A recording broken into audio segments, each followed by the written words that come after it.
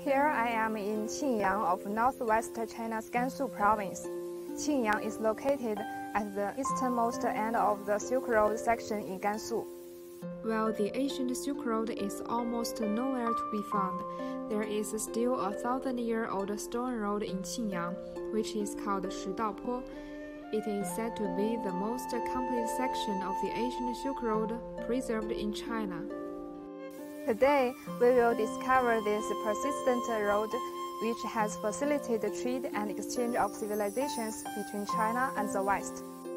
石道坡古道是丝绸之路古道的北段，乃至甘肃境内丝绸之路最直接、最现实的依据。 Shidaopo is a very important branch of Xiaoguan Pass ancient road, while the latter is part of the ancient Silk Road of China.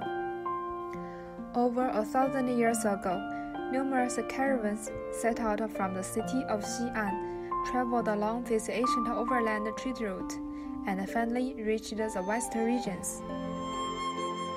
These routes, deep and clear, caused by the passing vehicles over the years, witnessed the former prosperity on the ancient Silk Road. The researchers found that there are abandoned cultural remains around the site of Shidaopo, which contribute to the identification of the historical character of this road.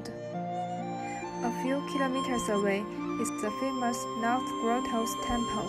它的库坑比较多，达到308处它也有150多处题记，也有这个几百平米的壁画。艺术风格这一块比较多元化。